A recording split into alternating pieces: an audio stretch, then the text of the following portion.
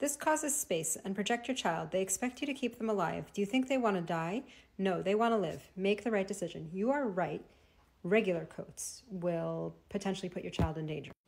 Buckle Me baby coats have the harness straps directly on the chest and shoulders, passes the pinch test, and you can't tell in this video, but the back is thinner than the front. But let me show you. So I have the doll in, there's no slack, it passes the pinch test, and now without adjusting the harness at all, I'm going to take this off. You can't do this with a real child because you would have to break your arms, but I'm gonna put the coat on her. If you were using this at home, you put the coat on at home. You don't put it on in the car seat, that's an extra step that you don't need.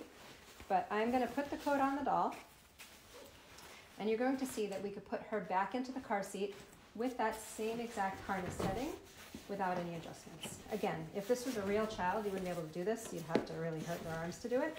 But I can demo with the doll to show you exactly how the coats work at that same exact harness setting with no slack. So you pull one arm through, pull the other arm through.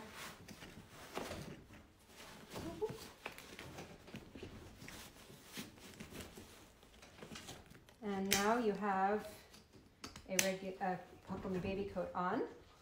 The harness is still at that same setting, no slack. If it's cold, you could put the coat over the harness to keep them warm, or you could leave it set to the side, and it works at the same setting as no coat.